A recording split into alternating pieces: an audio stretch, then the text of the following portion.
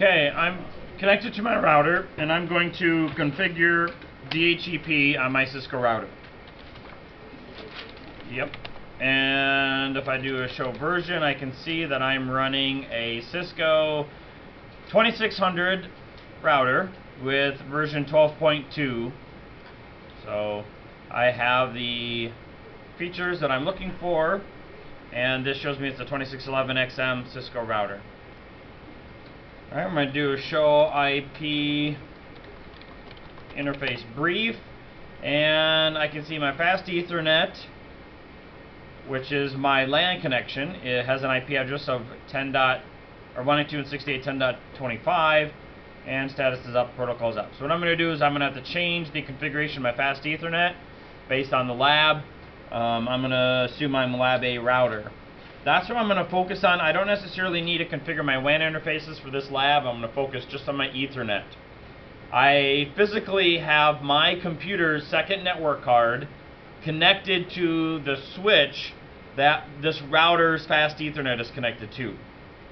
Okay, so I need to configure the 192.168.16 network for my fast Ethernet now. So I'm going to go config T, and I'm going to go interface FA0/0 and type no IP address to get rid of the address, and then I'm going to add 192.168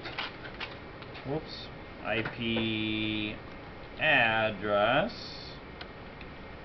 192.168.16.1 255.255.0.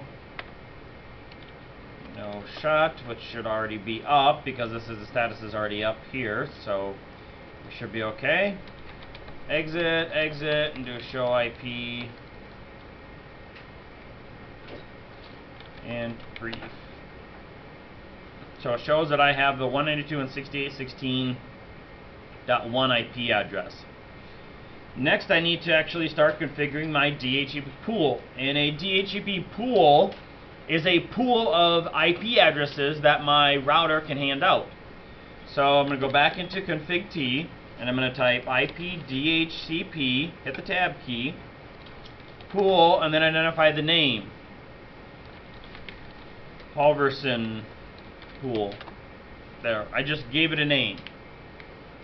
Okay, so now if you look at the configuration, I'm in Dhcp configuration mode. The prompt changed. Here's where I'm going to set the different options. So first thing I need to do is identify the network that my Dhcp server will be handing out IP addresses to. And that command is network 192.168.16.0. So now it knows that that network is assigned to what interface? The fast Ethernet. So that's where it will be answering Dhcp requests for the 192.168.16.0. Now, since my router already assumes that 192.168.16.1 is used, the assumption is it'll hand out the next available IP address sequentially all the way up to the end where there's no more left. So it'll start handing out addresses for 192.168.16.2, 192.168.16.3, and so forth, all the way up to 254. So I need to identify an exclusion range. So we do IP Dhcp. Oops. I need to type exit on this one. This is where the lab's a little messed up. IP Dhcp exclude address 192.168.16.2 through 192.168.16.100. So now the first address that'll be handed out is .101. The reason for excluding these addresses, typically I exclude these, or a specific range at the beginning of my subnet for things like printers and other servers and devices that have static addresses. So my dynamic range is typically at the end of my subnet. Now we go back into IP Dhcp pool, and then I identify domain name, hardware class.prv. So this is my private domain name that's going to be appended to any hosts that request to get an IP address. Okay, so that we'll see that in the DNS suffix. And then the DNS server,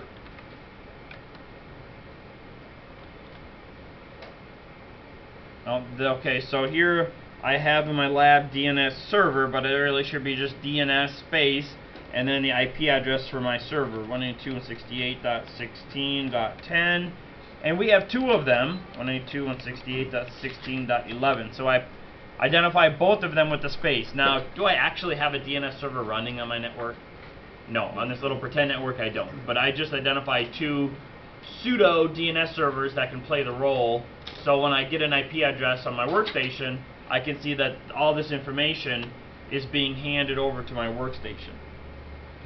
And then default router is going to be 192.168.16.1. What is default router? What's another term for that, another name? Gateway. Default gateway. This is the gateway. This is essentially, this is the router saying, hey, come to me. I'm your default gateway for the 192.168.16 network.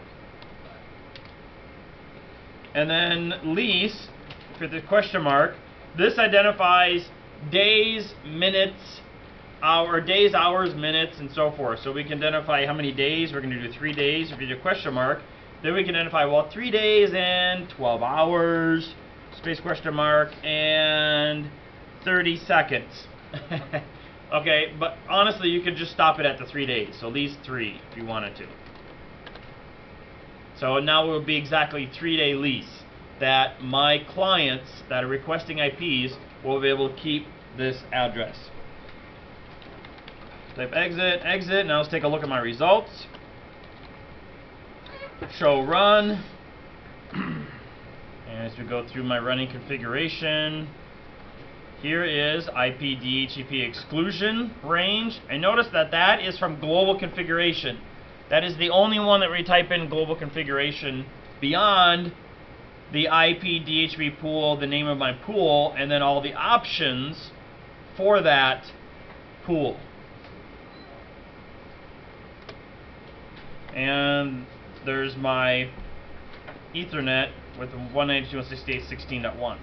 So now I need to open up a command prompt and renew my IP addresses.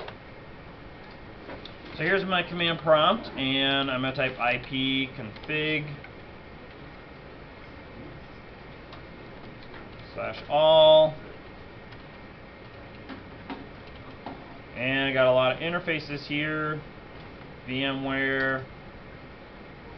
This is my Intel network card. So this is my private local area network for the lab, and this is my Realtek. The Realtek is what is actually connected to my switch that the router is connected to, where I configure DHCP. So I need to open up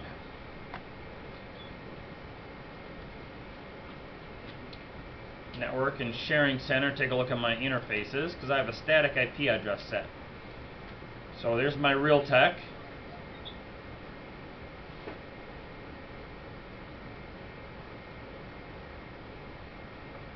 I'll change it from static to dynamic.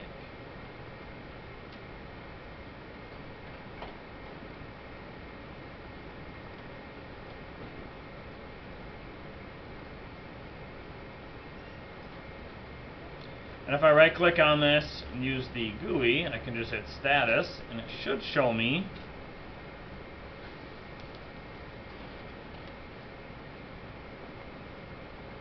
still thinking.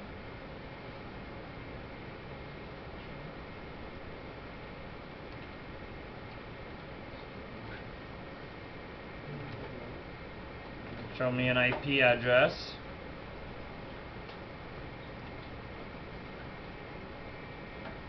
So now if I go to details, and I should see the 192.168.16.101, the very first address that hands out. Notice my DNS servers are the two different DNS servers that I identified. Okay, I can also do this from the command line. my command line. There it is. So I can type ipconfig/release and then identify LAN 2.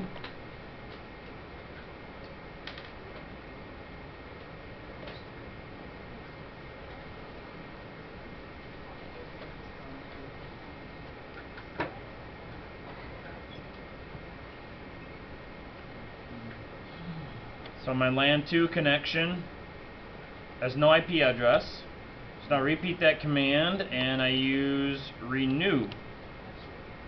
And I should renew the same IP address, that 101 address. And I should see 2 requests on my router now when I go take a look at my router. So there it is. Scroll up. So there's my DNS suffix, com hardware class, .prv, the IP address, mask, gateway. How come I don't see DNS? My DNS server is not listed here because I didn't type ipconfig/all to show all the information.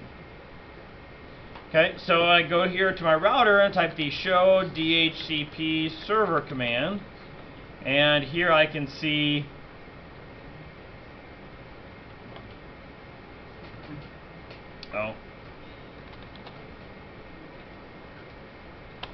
nothing. Show dhcp lease, that command, interface fa0/0.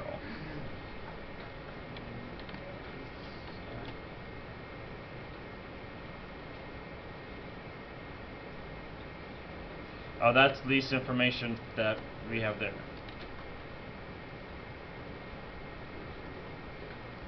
So the actual command is show IP dhcp server. Then I need to identify a little more information, stats. So here it shows show IP dhcp server statistics, memory usage, message. Here's the request, discover request. So it shows it saw 2 dhcp discovers because the first time when I plugged it in, it heard a discover from the workstation. And then the next time when I released it and then I hit renew again, that was the second time it heard a discover. And then it got 2 requests because it sent out 2 requests. Does that make sense?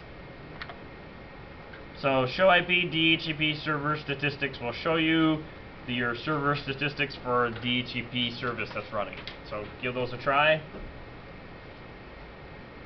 Configure your router with DHCP. Mine's flagging